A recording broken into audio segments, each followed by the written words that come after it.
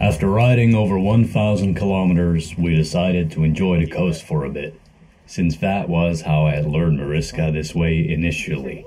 Hey, wanna go to the beach in Poland? We're settled in here and now we're gonna check out the beach. And today there's actually very little wind. Yesterday was insane. We're back at the same place, but more casual. Welcome to the northern Polish coast. Tak. The wind is picking up here. And when in Poland, you have to do like the Polish. They just got here and in no time they built their defenses. He's brought this scarf along. We got some sticks. When in Rome.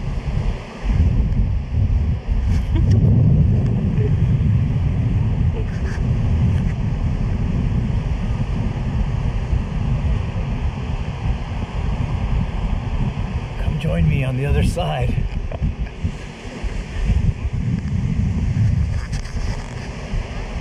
We're good now. Inspired by the locals. I was impressed by the Polish Baltic coast. Wide beaches, white sand, and the Baltic Sea is barely salty, with clear blue water. Outside of Ustronie Morskie, there is still that wild, untouched coast to be discovered, where the sea still meets the forest. Well, you honored the hut with an extra stick. There you go. It all worked out in the universe.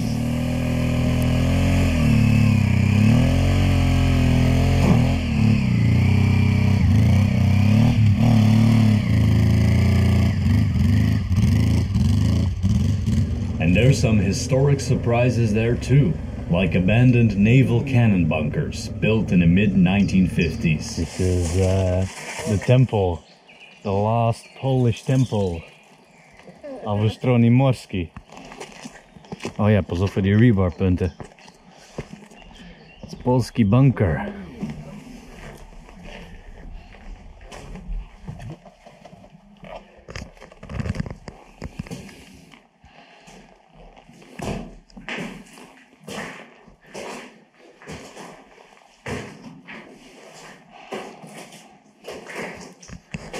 You want to come camp out here? Sleep tonight? Pretty crazy.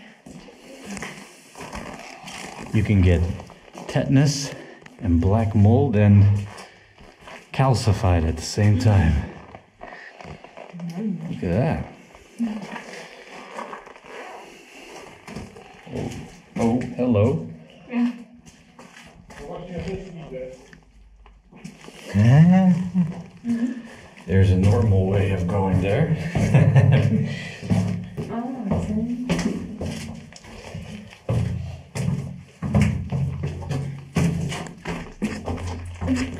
Yeah.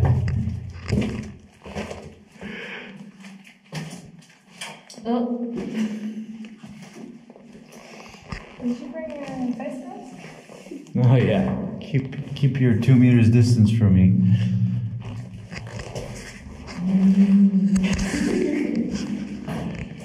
You're in the Polish naval bunkers. Are you finding your way back? So you have to stay close. Just follow those guys.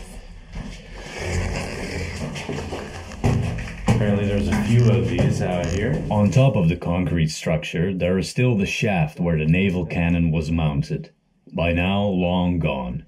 A Cold War relic from Warsaw Pact era Poland, when the country was still heavily under the influence of the Soviet Union. There's another path here. This looks like it was the command center. And where we were before was one of the battery guns. Ah, indoor tree. And of course, as agreed upon with myself, I did my training. I also ended up introducing Morskie to the heavy art of gains. You made it to the gym, that's the first step. That's number one, eh? What do you folks?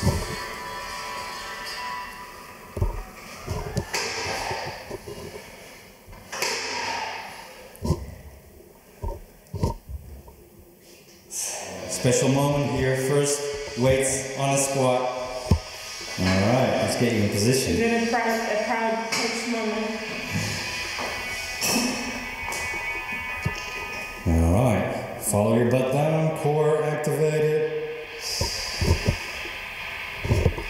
Congratulations, first weighted squat, yes!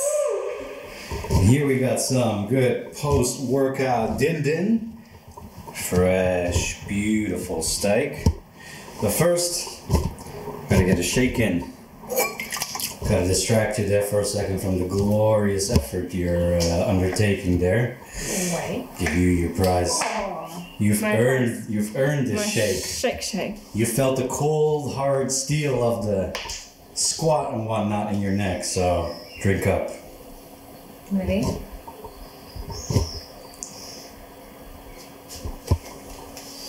It just tastes like soy milk. What? We have to throw it away. What? There's soy in here. But before it was time to go again, we couldn't leave before trying Poland's most well-known food, the pierog. Half-moon dumplings with all kinds of fillings of your choice. Hey, there's fish again. You think that's about 100 grams again? Yep, it says. Oh, it does? There it is. Yeah, exactly. Next with spinach. Spinach, yeah. Spinach and with gęśna gęga.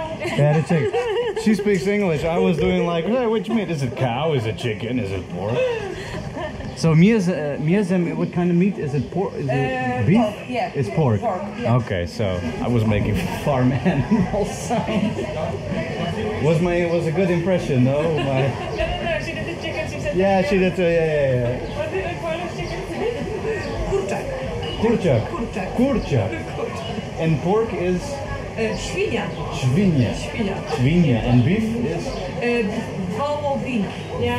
Wołowina. All right, now here comes the good stuff. Here we go. She's actually the one who recognized dumplings. She's been doing her Polish research lately. And she knew, oh, those up there are the dumplings, because I was only recognizing the hamburgers. Well, let's dig in. We got pig dumplings. Let's try the spinach. It's got cheese in it too. This is the taste of Poland right here. Oh no. Oh, you fuck. The chicken. I had it like in my hand here and the chicken just came and picked it out of my hand. You son of a bitch. Come here, chicken. They know their game. See, this is what happens in areas that can get a bit touristy. The locals just become very pushy, man. Yeah, no. Don't you balk me. You get nothing. I know you. You scheming chicken.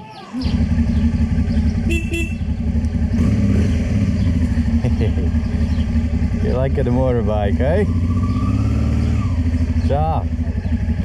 An interesting week so far, with the longest companionship on the road that I've ever enjoyed. Normally, this is me alone out there in the world, exploring, searching, finding the way. I know a thing or two, 3, 4, or even 5 about solitude.